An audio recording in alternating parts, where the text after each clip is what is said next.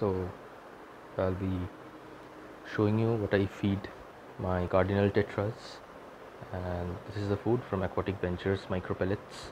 I feed this, but there is a little technique I use because you see there is a lot of flow from this filter, and also there is a skimmer, so this food actually floats. So if I put the food now, it will all get sucked by the skimmer and the fishes will not be able to eat. So this is a little trick that I do. Here is a cup, a small measuring cup. So I take a bit of water and keep it here.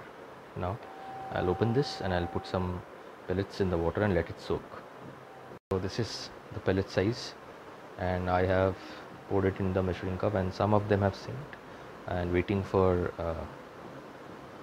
the few remaining bits to sink. And that's it. Let's wait a little bit.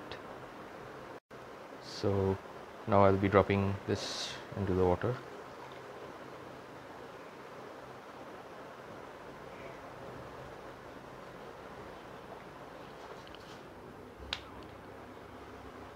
And we can see the fish growing frenzy and running haywire after the food.